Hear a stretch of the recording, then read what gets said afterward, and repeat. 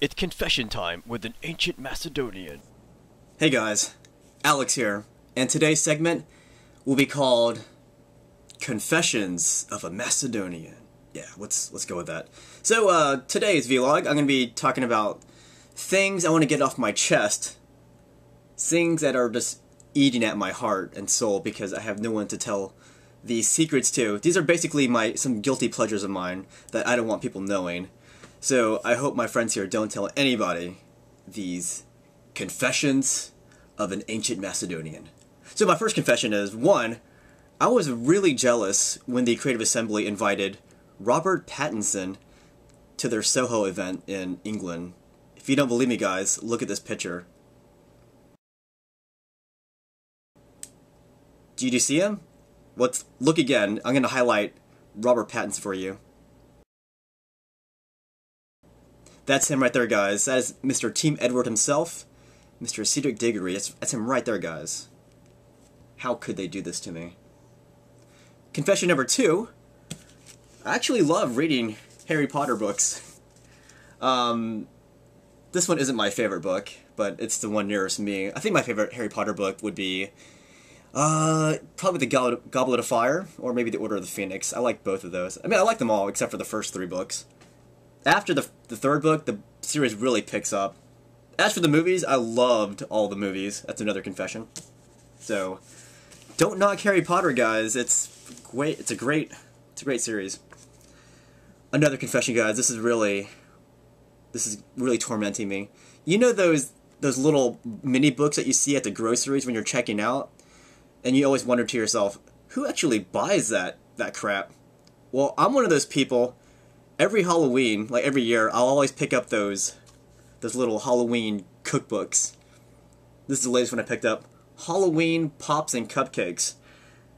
Now, I don't know why I actually buy these, because I don't eat stuff like this anymore. I have a... Oh, here's another confession. I have a huge gut right here. So, one of the reasons why I don't eat this stuff anymore. But I like looking at the pictures and living life through these pictures. Look at this one. It's called the Good Witch Cake Pop. Like, I would never actually eat that, but I like looking at it. It's literally eye candy. Or, look at this one. It's called the Pumpkin Ice Cream Cookie Pops. Can you see that? It looks really good.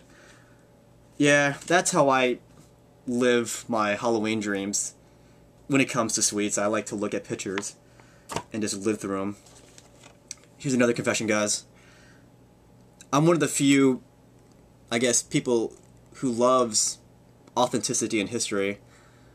I'm one of those few who actually enjoyed 300. There was nothing historically accurate about this movie, but it was such a great movie. Very well told, great cinematography. Like, I wouldn't like it in every movie, not that style, but in this movie it worked out really well because it gave it a mythic, a mythic feel to it, and I think that's what they were going for with the storytelling at the beginning. I liked it so much. I bought 2 copies of it, so I guess you can say it's 600. That's right. Another confession, guys. I sometimes watch Lifetime, the Lifetime channel. Is that what it is? Lifetime? But anyways, I watched this one TV movie called Liz and Dick. Lindsay Lohan plays Elizabeth Taylor, and Grant Bowler plays Richard Burton. What I was curious about in this movie was seeing how these actors and actresses were portrayed by other actors and actresses. And what I like about Elizabeth Taylor is that she played Cleopatra in a very classic movie alongside Richard Burton. And Richard Burton, by the way, he played Alexander the Great in a very old movie called Alexander the Great. And I gotta say, Graham Bowler, he did a fantastic job of bringing Richard Burton back to life.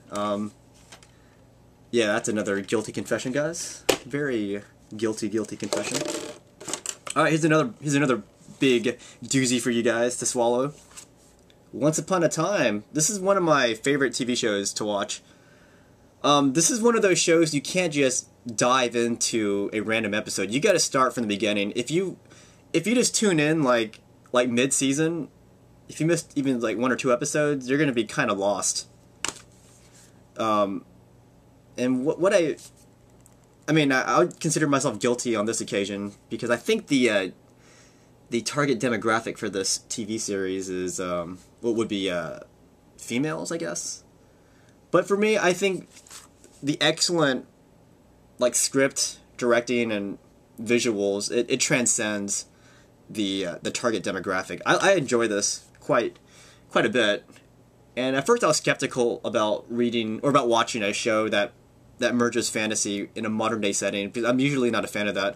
If I'm gonna watch a fantasy with, say, Snow White, I want to see her in that fantasy setting. I don't want to see her in today's society. But this show really does a good job of merging all those elements together. And also, this will be my last confession for the evening. I don't want to confess too much. Don't want to make myself too vulnerable, guys. I like to buy toys every so often. At the last convention I went to, I bought this Cybermen toy. Hold on. You destroy it. Oh, deleted, sorry. I can see that happening. Either I become one of these Cybermen, or I just get deleted. So, look at that, age 2 and up. Yeah, I like to buy stuff. Alright guys, if you want to share some stuff that you want to get off of your chests, leave your comments in the comment section.